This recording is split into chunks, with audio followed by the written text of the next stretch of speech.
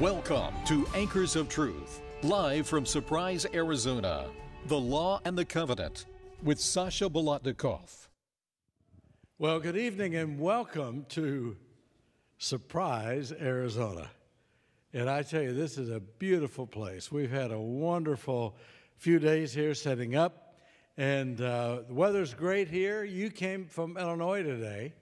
And how was the weather there? It was, when I left, it was 14 degrees. I'm told it is down to 3 now. Wow. And heading south. Yes, right. I was wondering, does anyone here have a bedroom they want to rent out the rest of the winter? Well, we love Illinois, and it'll warm back up. That's one good thing about our weather there in West Frankfort. But we do envy you folks that get to spend the winter here. I wouldn't want to spend the summers here. Last time I was here in the summer, 125 degrees. And I was wearing contact lenses in those days. They stuck to my eyeballs, and I couldn't get them off. I'm serious. It was that warm. But, boy, it's been some really beautiful weather here today. And this is a great place, Jim, to begin our Anchors series for 2015. It really is. This Anchors, Jim, is the 151st Anchors. We've done 150. This makes 151. Isn't that amazing? Yeah. I can't. It's hard to fathom that many have actually been done, but it's amazing. You remember the first one? Matter of fact, I don't. February 2011. Yeah. Ty Gibson. Who was it? Ty Gibson. All right. And we've had Ty back several times. Several times. That is true. Yeah. Well, this is about the Jewish work. And, you know, the amazing thing is that the servant of the Lord tells us that just before the return of our Lord, there's going to be a mighty work among the Jewish people. We've seen it already. We have. We've seen guys like Doug Batchelor, Sasha Bolotnikov is going to be here tonight, Jeff Zaremski, and Alan Reinach, Alex down in Florida, who can't be with us this time. But there are so many of these. White Horse Ministry, Steve Wahlberg. Mm-hmm. And so many of these young men grew up Jewish, found the Messiah, found it in the context of the Seventh-day Adventist Church. Amen. And all of a sudden, I had one young Jewish man tell me, I now feel complete. Now, this is a brilliant young man, and he was an Orthodox Jew. But when he found this message, he said, this puts it all together. This puts it all together. He said, the Seventh-day Adventist message is the apostolic message of the disciples who were Jews, who kept the Sabbath, and who believed in the entire Bible. And he said, this is what Seventh-day Adventists are. Now I want to read you a statement. This comes from Acts of the Apostles. Ellen White says, God expects his messengers to take particular interest in the Jewish people. Then she says in this MR, I can't remember, ministry of 1 MR 137 verse 2, and I want you've heard this statement many times, but you did not realize it was tied to the Jewish people. It says, the time has come when the Jews are to be given light. The Lord wants us to encourage and sustain men who shall labor in the right lines for this people. For there are to be a multitude convinced of the truth who will take their position for God. The time is coming when there will be as many, now listen to this, as many converted in a day as there were on the day of Pentecost. It's talking about Jews. See, we always have just applied that to a number around the world. No, she says there will be as many Jews converted in a day as there were on the day of Pentecost after the disciples had received the Holy Spirit. You know something? We want to be a part of that. And so this is why that we have invited Ralph Ringer, who is the coordinator and director of the Jewish Outreach Ministries for North America, among other hats that he wears. And we have invited him to come and to be with us, to introduce to us 3 other young men who are going to be presenting the message as Jewish believers in Jesus and the third angel's message. So I'm looking forward to this. A year ago, we had a similar series with several of the same people, and it was unbelievably received. And so we have invited them to come and to present a series again. Isn't that amazing? It is amazing. And one of the things we're trying to do is to sensitize you to the understanding that the work among particular peoples is not always as easy as it is among others. Yet God said that this work will be successful. And so we can move forward in the strength of the Lord, not our own strength.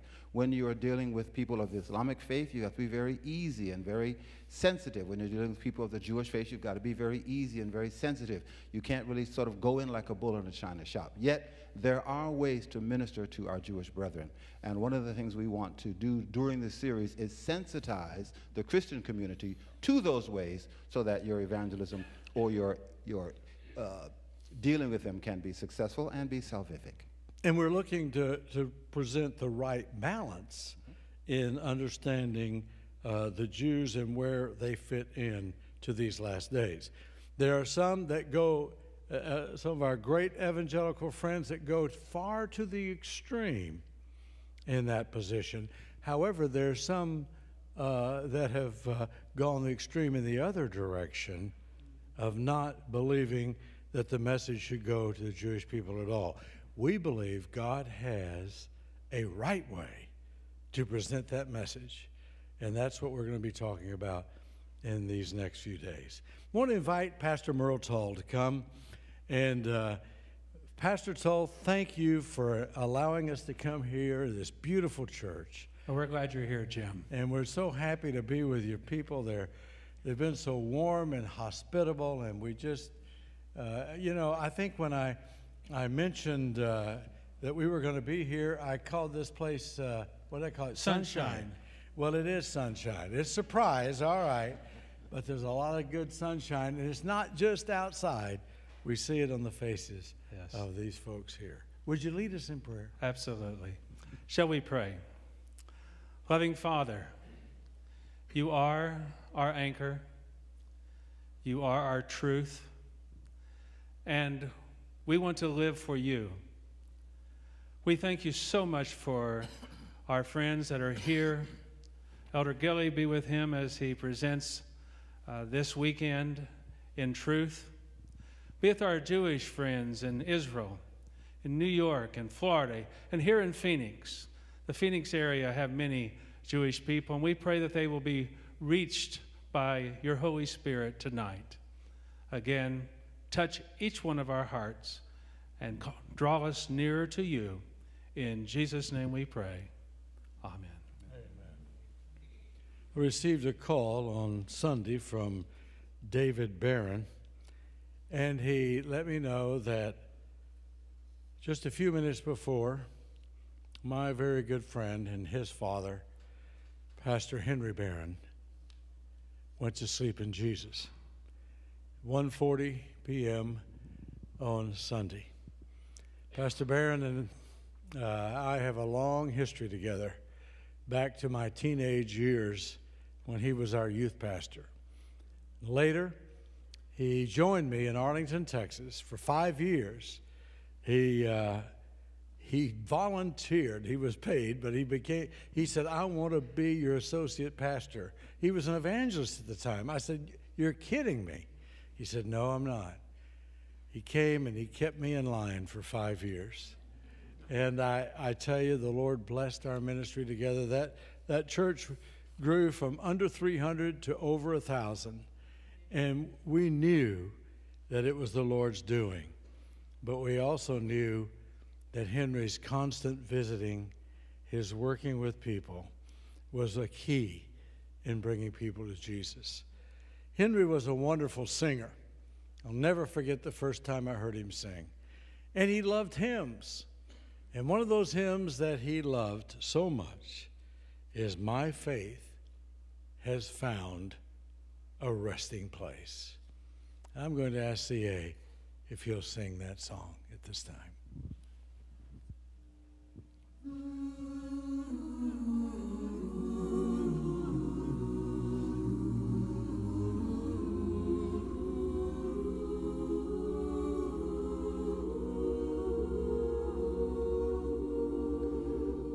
My faith has found a resting place, not in a man-made creed.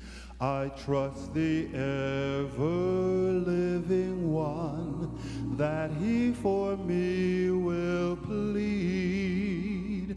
I need no other evidence, I need no other plea.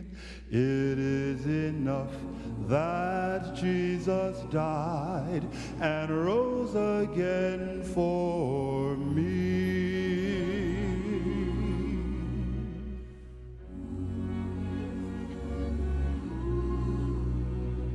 Enough for me that Jesus saves. This ends my fear and doubt. A sinful soul, I come to him. He will not cast me out. I need no other evidence. I need no other plea. It is enough that Jesus died and rose again for me. The great physician heals the sick, the lost he came to save. For me his precious blood he shed, for me his life he gave. I need no other argument, I need no other plea. It is enough that Jesus died and rose again for me.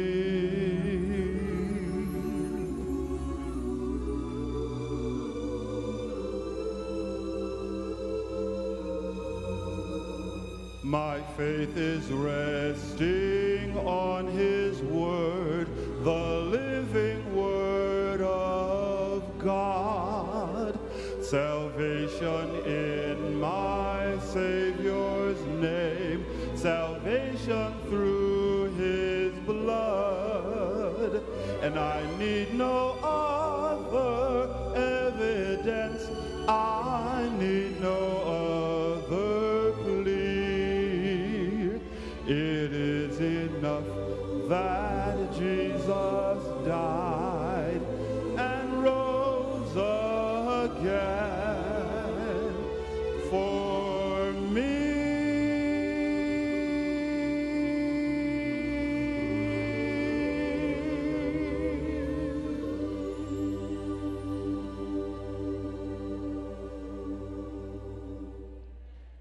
Amen. Thank you so much, C.A. I'm going to introduce to you right now Ralph Ringer, pastor and elder, and Dr. Ralph Ringer, who is the director of NAD Jewish Ministries. I just gave you a doctorate. I don't know. You may have one. You probably have one already. I've given you another one. And so does Dr. Sasha Bolitnikov. I know he has one. Yes. So I'm going to let you introduce him, all right? It's my privilege to be here and to introduce to you Dr.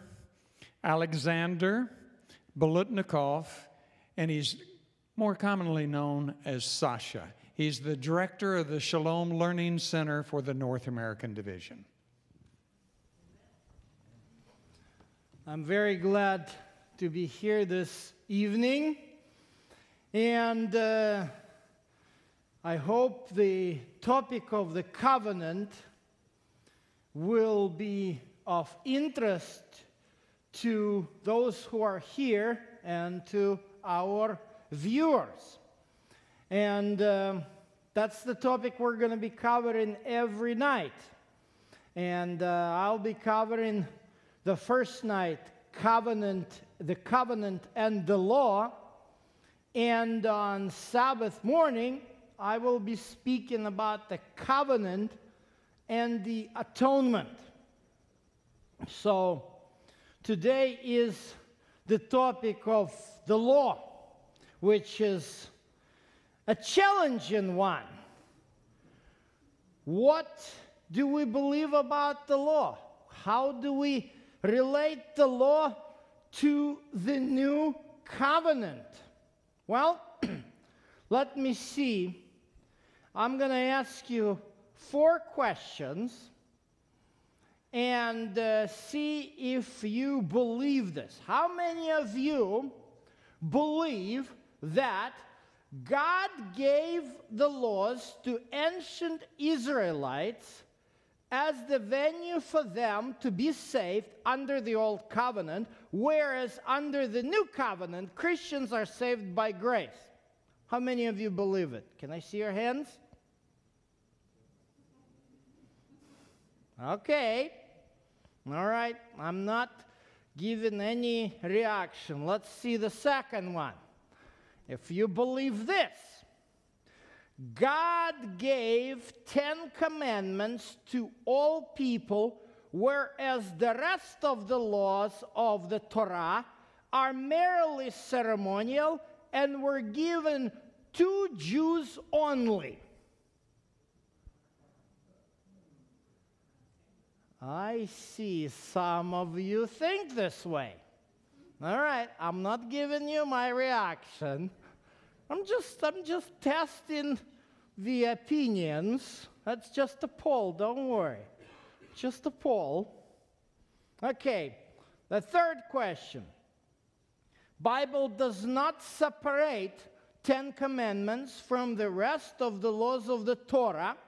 Therefore, under the new covenant, Christians are liable to keep all the laws. How many of you believe that? Okay, a little bit scared of my questions. Very hard theology, isn't it? Okay, and the fourth one. God made the new covenant in order to nullify the laws of the old covenant. Therefore, Christians are not bound by any of the Torah laws. And so you can find all what you need to do solely in the New Testament. Do you believe that? That one you definitely don't. I see that. I should ask how many of you do not instead of how many of you do. But it doesn't matter. These are serious questions. These are different ways many Christians look at the law and look at the relationship between the old and the new covenant.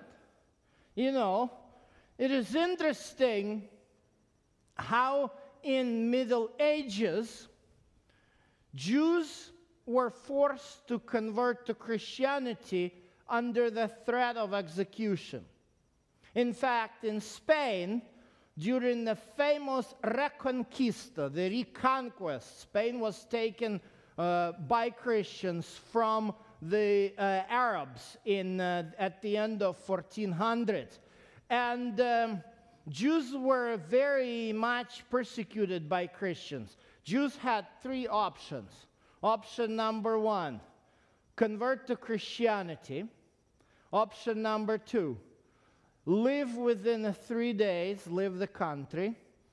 Option number 3, if option number 2 and number 1 is not met, they'll be killed. So that's why it's not very easy. You know, some people say, oh, how come Jews are not accepting such a simple prophecies of the Bible? Well, history made it not so simple. You know?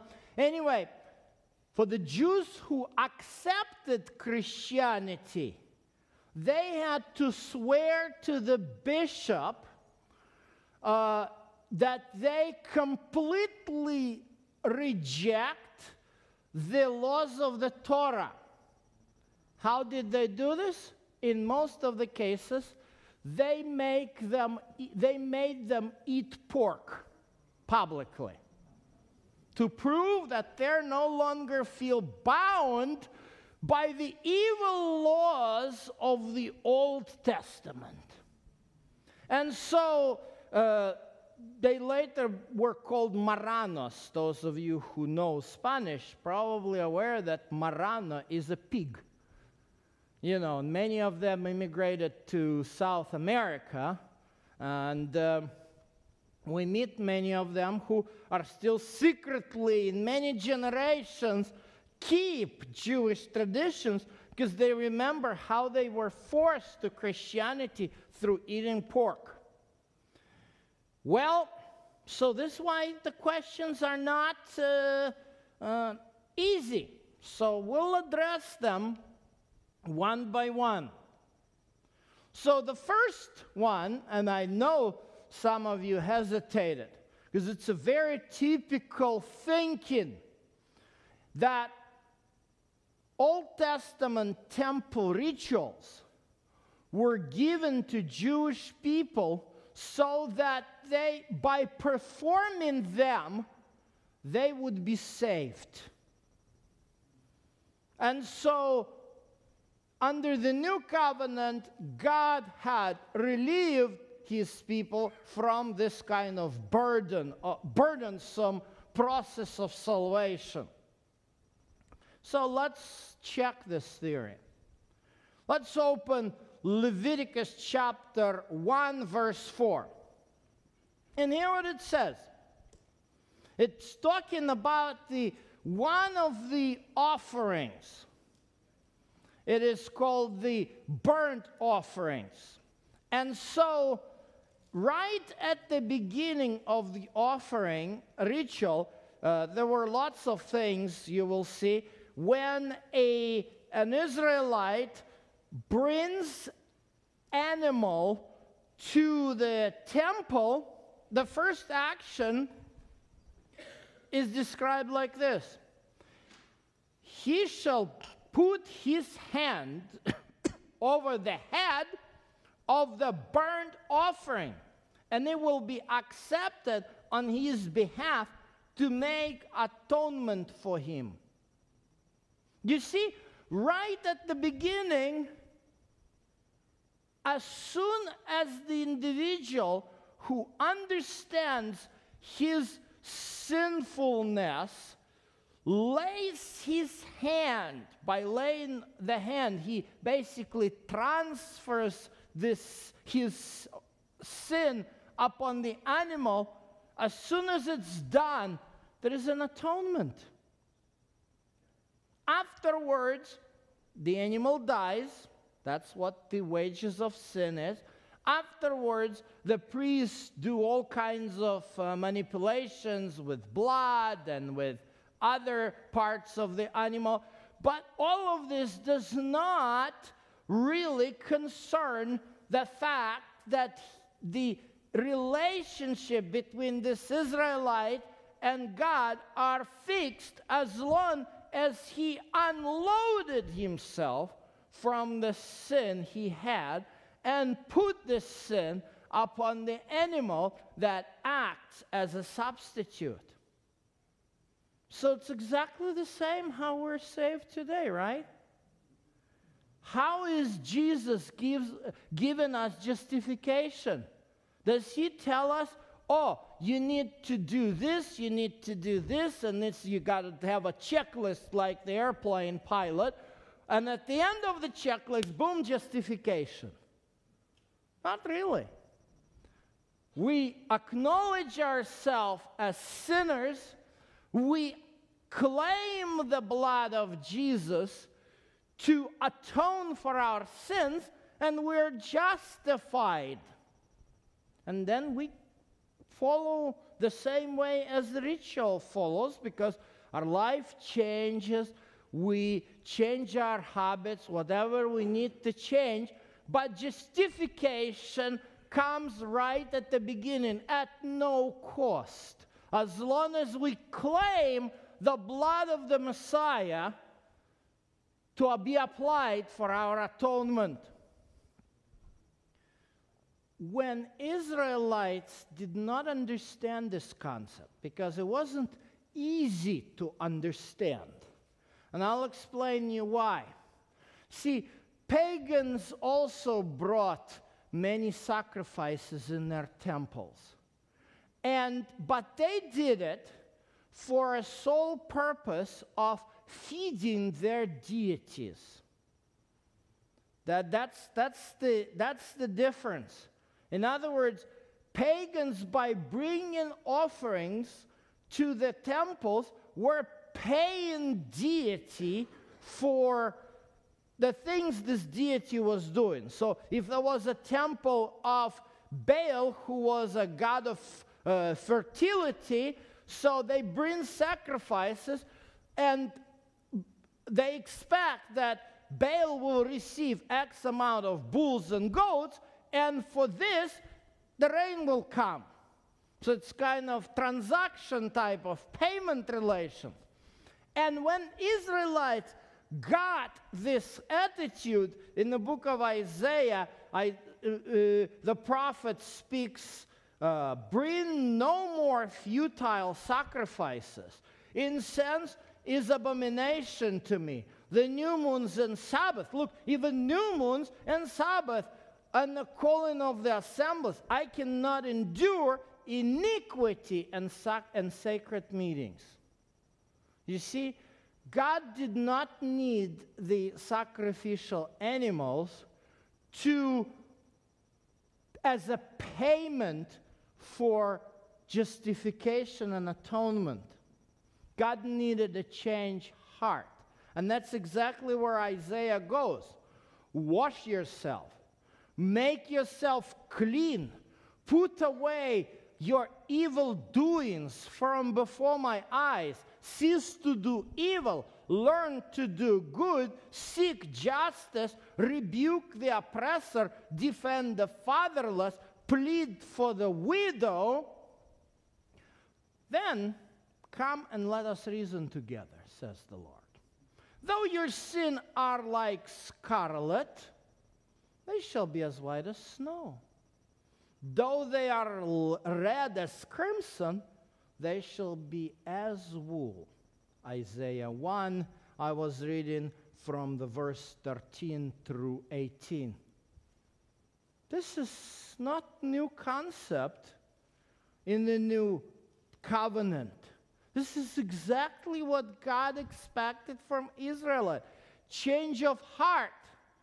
And then the change of heart, conversion of the heart, or even he used the term circumcision of the heart, brings atonement. Then God says, if your sins are red as crimson, I'll make them as white as snow. Exactly the same thing as we have under the new covenant. The difference is Israelites, by offering their sacrifices, looked forward to the ultimate Lamb of God that would take care of all the problems.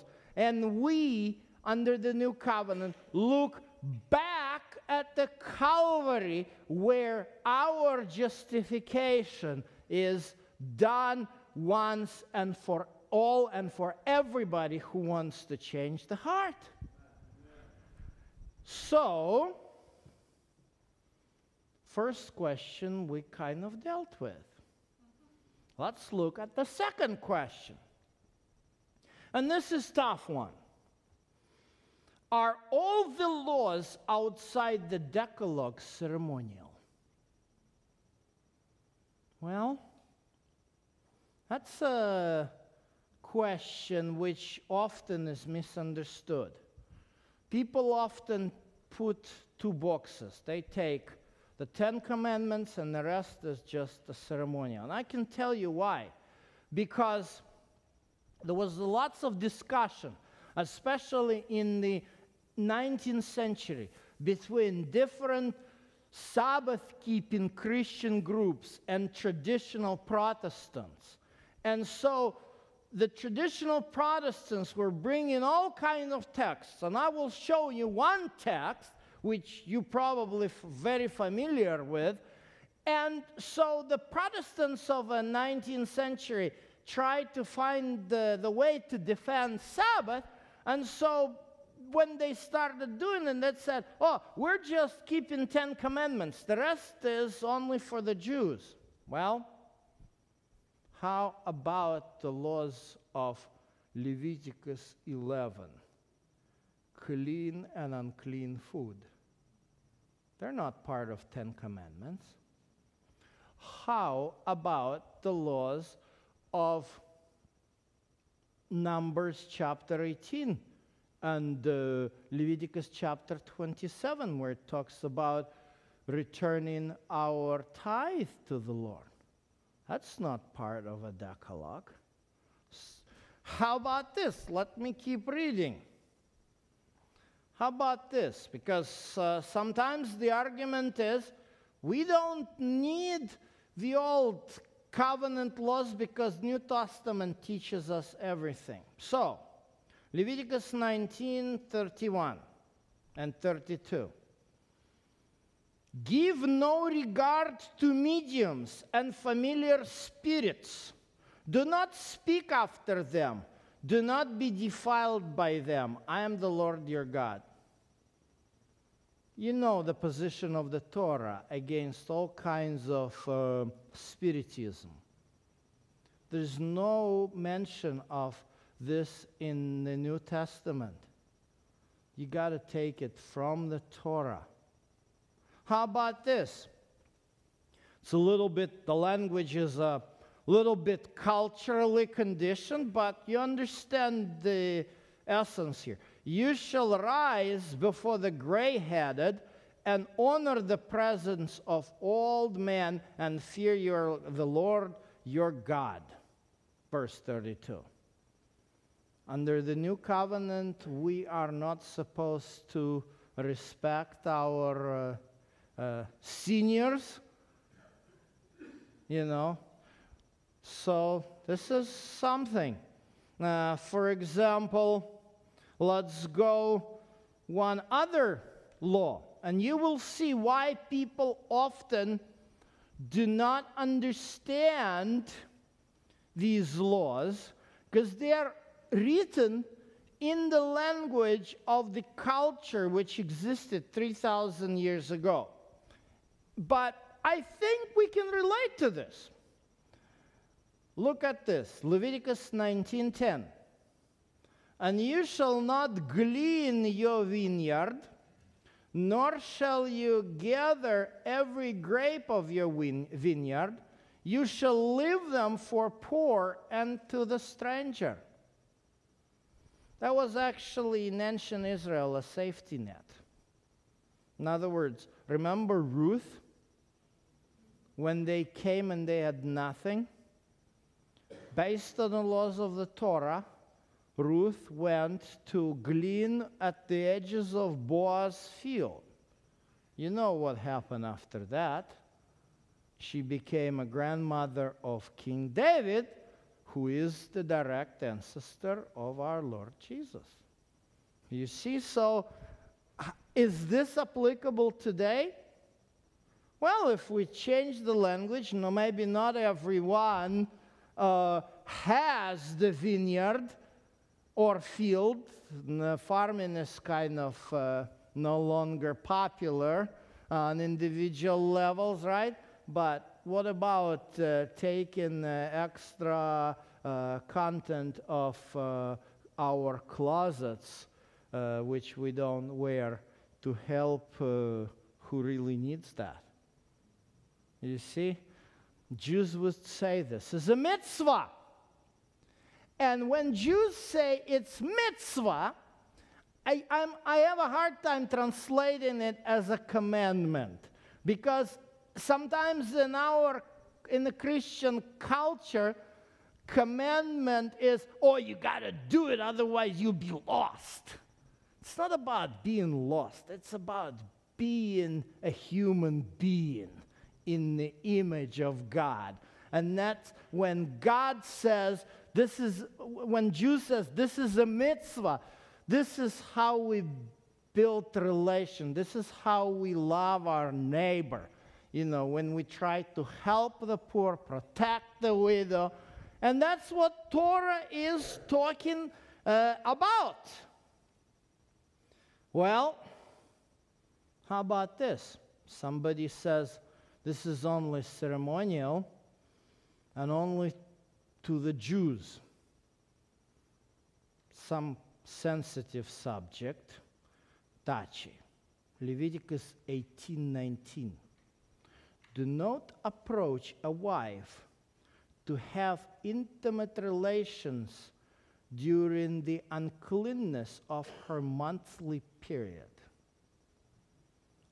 It's only for the Jews, right? Jewish women are built this way, right? You see the logic that the Old Testament laws are ceremonial and only given to the Jews just doesn't add up.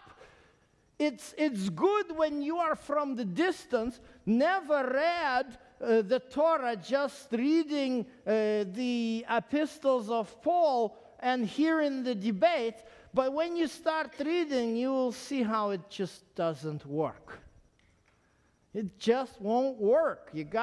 That's why Psalm says, Psalm 1 verse 2, it says, but in the law of the Lord, he meditates day and night. There is a lot to meditate about this, because the laws of the Torah actually provide a great guidance for our ethics. That's where we can draw our ethics. Well, so how about this? Also Leviticus. And it seems like, oh, Levitical law, it's all about sacrifices, you know. We start reading this, it seems like you're in a butcher shop. And you close the book of Leviticus frustrated, and you say, I don't want this, you know. If I keep reading it too much, you know, I will become cruel to the animals. Well, again, this is a different culture. God speaks the language of shepherd, but the message is for us. How about this? Leviticus 19:18. You shall not take vengeance, nor bear any grudge against the children of your people, but you shall love your neighbor as yourself. Is it ceremonial? Kind of a ritual of loving neighbor. We like that, huh? So, have we heard it somewhere else? Love your neighbor as yourself? Oh, if you look at the book of Matthew, chapter 22, there is a very interesting conversation between Jesus and one Pharisee. And the Pharisee asks him, which is the great commandment in the Torah? And Jesus answers, you shall love the Lord your God with all your heart, with all your soul, with all your mind. By the way, is Jesus just invented the new commandment in place of the 10 commandments? It's interesting. I had a good friend who watched one of my presentations in Russian language on the book of Revelation, and there I just had an animation of the heavenly sanctuary, and I was explaining Revelation 11:19, when the temple of God was open in heaven, and the Ark of the Covenant became visible. And in this animation, the top of the Ark opens up, and you have 2 tablets with 10 commandments coming out with the light. So this gentleman called me. I like your presentation, but I was shocked. I asked him, what was shocking you, Michael? And he told me, your Ark of the Covenant inside has tablets with 10 commandments. I said, what does it have supposed to be? What is it supposed to have in heaven? Oh, doesn't Jesus replace 10 commandments with 2? Well, if you read carefully, you shall love the Lord your God with all your heart, with all your soul, with all your mind. This is nothing new what Jesus presents. It's Deuteronomy chapter 6, verse 5. Check it out. He's quoting straight from the Torah, as well as the second one. You shall love your neighbor as yourself. On these 2 commandments hang the law and the prophet. You see, we often do not understand the structure of the laws in the Bible, and we get lost. Let me explain to you with these terms. I get my civic exam to get my U.S. citizenship back 5 years ago. So, of course, there was a question. What are the foundational principles of the American Constitution? And there are foundational principles. Life, liberty, and pursuit of happiness. So think of what Jesus just taught this Pharisee as the same example. These are the foundational principles of heavenly constitution. Well, U.S. Constitution does not consist of 3 words. It consists of a number of articles. So the heavenly Constitution consists of 10 articles. So you have love your God and love your neighbor as life, liberty. You know, you got 3 in the American Constitution, 2 in heavenly. And then you have 10 articles of heavenly Constitution that are sprouting from these 2 foundational principles. But does the court in a regular state or county or city operate solely on Constitution? That is not possible.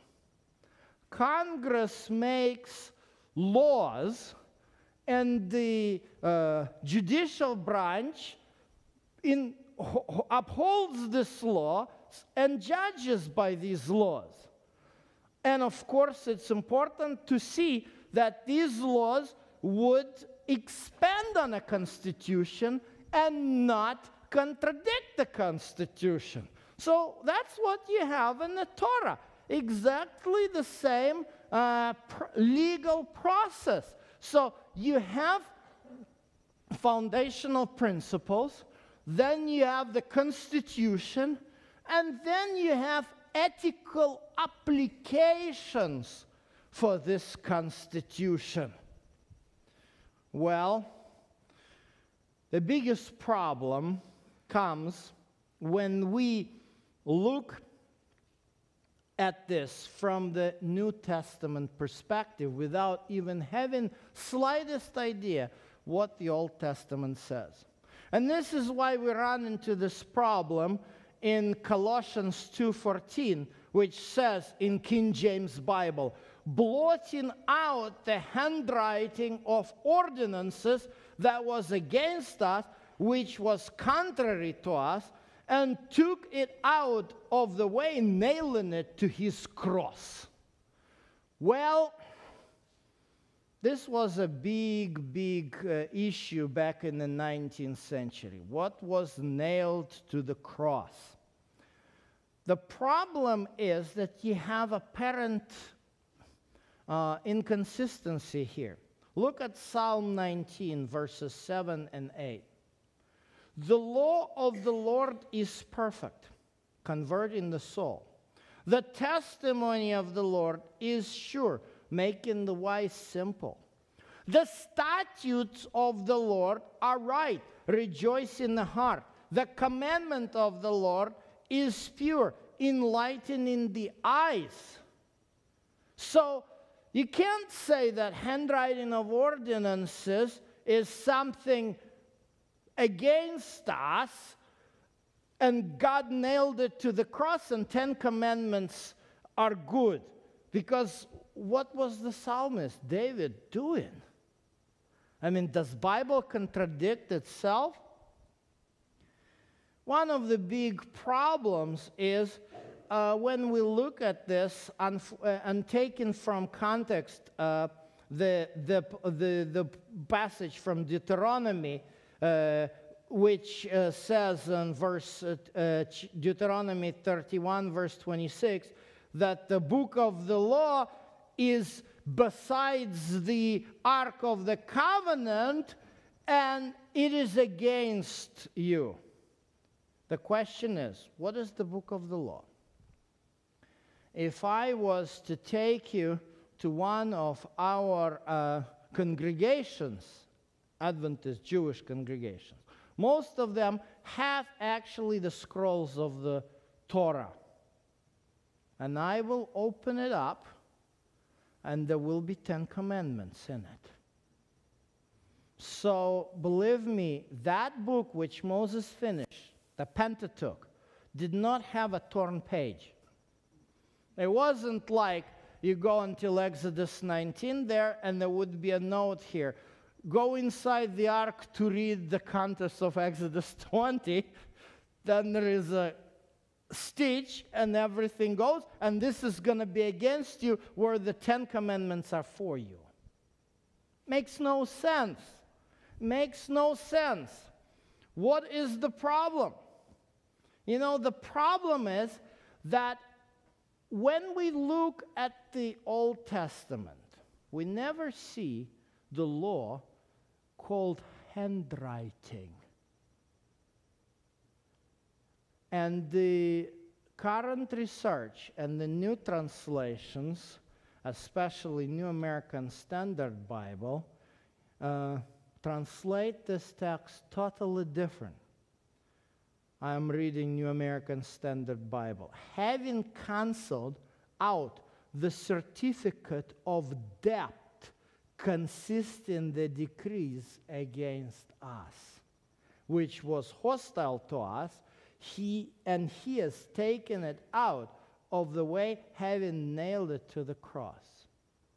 If you look at most modern translations, I don't have time to describe to you how the modern scholarship discovered the meaning of this Greek term, hierographon dogmasin. I would only say this, that in Greek of the first century, in Roman court language, dogma was the accusation that was actually nailed to the cross above the head of the criminal, so that people would know what he is accused of. Jesus had dogma above his head. That dogma stated, King of the Jews. And we have dogma over our head. Each of us knows what do we owe and what is our debt. And God knows, and he offers the solution to nail it to the cross once and for all. Well, the question is, now, can we really keep all 613 commandments of the Torah? Well, not so simple. How about this? Leviticus 24:16. And whoever blasphemes the name of the Lord shall surely be put to death. Okay. Let us turn into some Saudi Arabia, right? Or especially in the setting of the church, yeah? Somebody comes and says something against God. Do you have in your church some storage for stones? You know, that's a question. That's a question. And here is the reason why.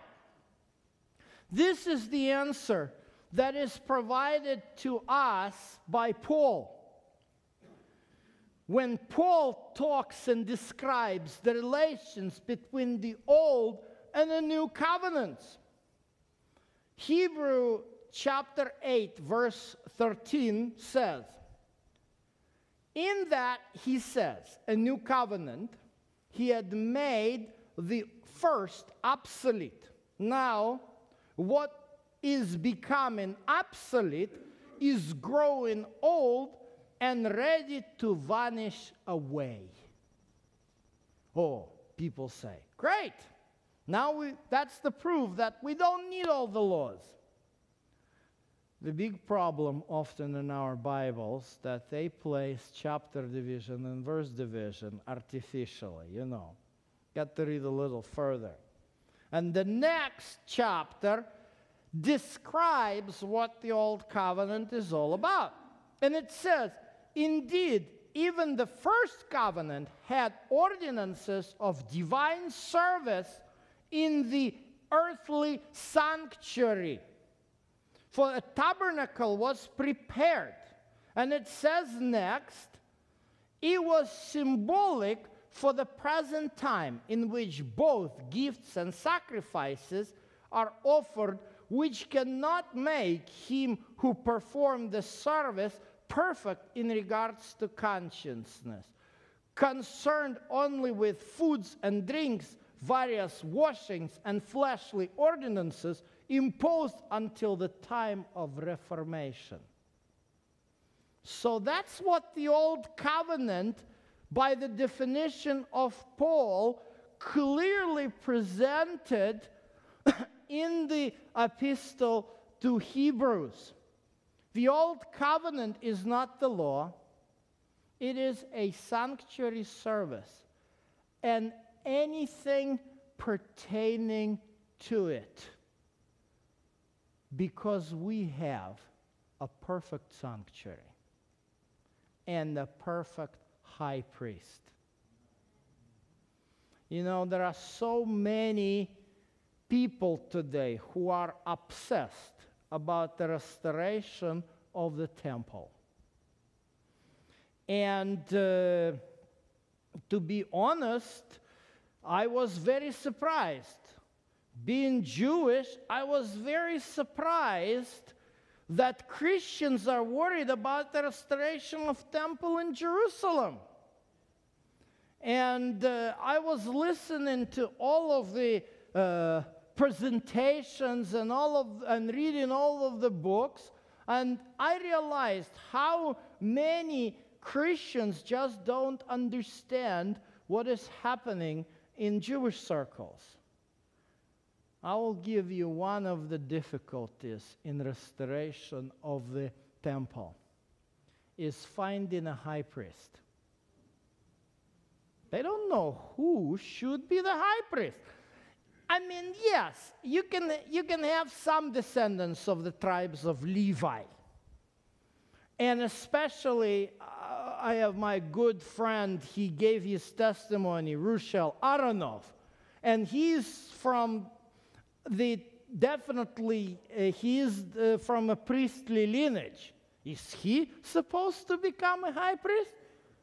There are tens of thousands like him Whom do they choose?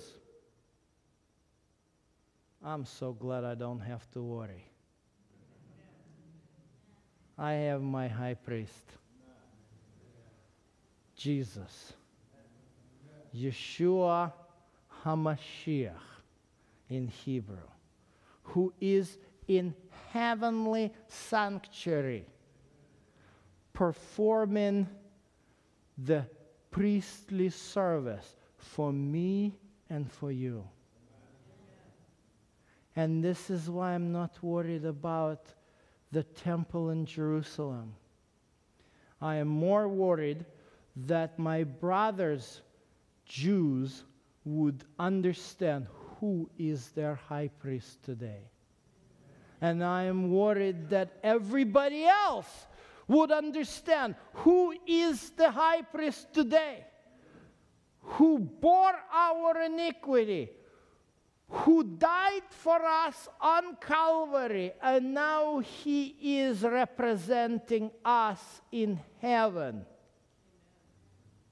That is the greatest sense of security. That is the new covenant. Let us pray.